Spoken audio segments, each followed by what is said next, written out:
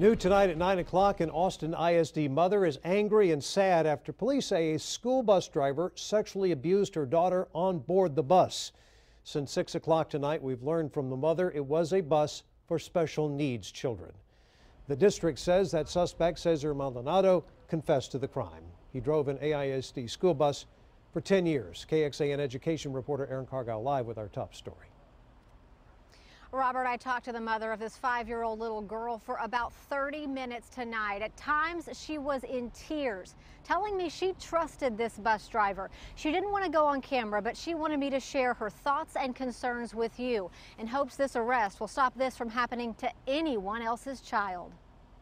A week before school starts, parents learning disturbing accusations about a former Austin ISD bus driver. A mother says now she knows why her 5-year-old daughter would start crying every morning before getting on the bus. She says she saw Cesar Maldonado put her child, a pre-K student at Uphouse Early Childhood Center, on his lap and let her pretend she was driving the bus. Next, her daughter came home and said Maldonado touched her where he shouldn't. Austin ISD police say footage on cameras inside the bus matched the little girl's story. The girl's mother also says her daughter has a speech problem and believes it made her even more of a target. She also questions why the bus monitor left her daughter alone with the driver. As long as there's one adult in the bus, I do know that the aides at some points have to leave the bus to escort other students to the school and come back. After 10 years driving a bus for AISD, we also asked police if they believe Maldonado has done this before. At this point, no other complaints have been received, but we do encourage parents, if they have questions or concerns about Mr. Maldonado or the safety of their children, to please bring it to their attention and contact the police department.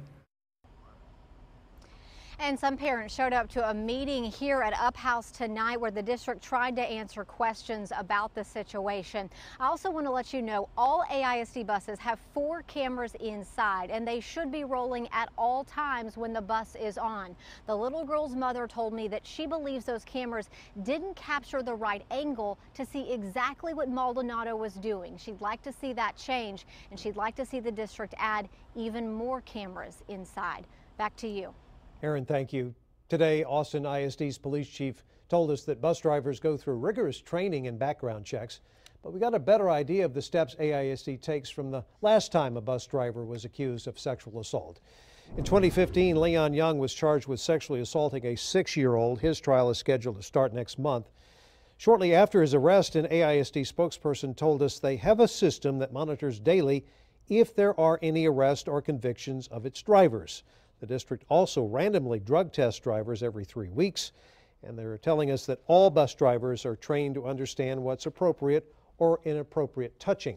And just like today, the bus driver charged with sexual assault in 2015 had no criminal history.